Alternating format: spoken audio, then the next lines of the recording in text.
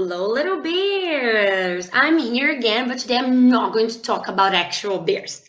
I was thinking, we don't have bears here in Brazil, but that doesn't mean you don't have a beautiful fauna. So, who would be the Brazilian bear? I was thinking about the bear characteristics and I decided that it's going to be the sloth. And let's talk to you about this. First, the sloth lives in the rainforest, and we have rainforests basically all around the world, and a lot of it here in Brazil. The rainforest is divided in two types. The temperate rainforest, as you can see, okay, a little bit colder, and also the tropical rainforest here at the south, and much hotter, okay? And as you can see, this used to be the giant sloth. Tell me, doesn't it look like a little bear? Actually, a big bear?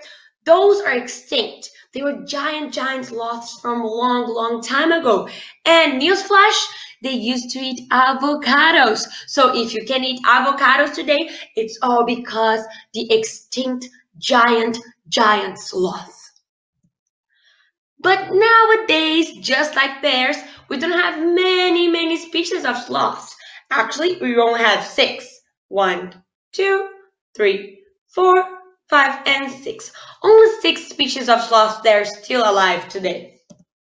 And first, they are divided in two types. The 3-toed sloth and the 2-toed sloth, okay? And why is there a panda here? Sloths are so slow because they have a low metabolism. And do you know which one is the second animal with the slowest metabolism?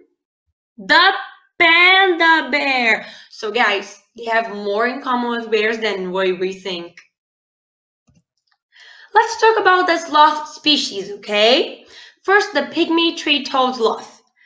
And let's look again. How are they in nature? This one is critically endangered. That means the population is decreasing very fast and soon it will be extinct in the wild.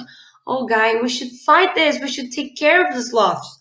That one we don't have here in Brazil. That one is only from a small island at Panama.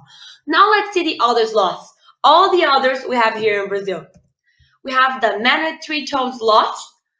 Look, Brazil, and vulnerable again, guys. We should take care of our forests. The pale-throated 3-toed sloth. Oh, look at how cute they are. And look at the 3 toes here. 1, 2, 3. That one is also in Brazil, but that one is the least concerned. The brown-throated 3-toed sloth. Brazil again, and the least concerned. Whew, that is actually good, a breath of relief. The Leonese 2-toed sloth. That one, I think it's the cutest, if I can be honest. It's the least concerned too, and we have here in Brazil. The Hoffman's 2-toed sloth.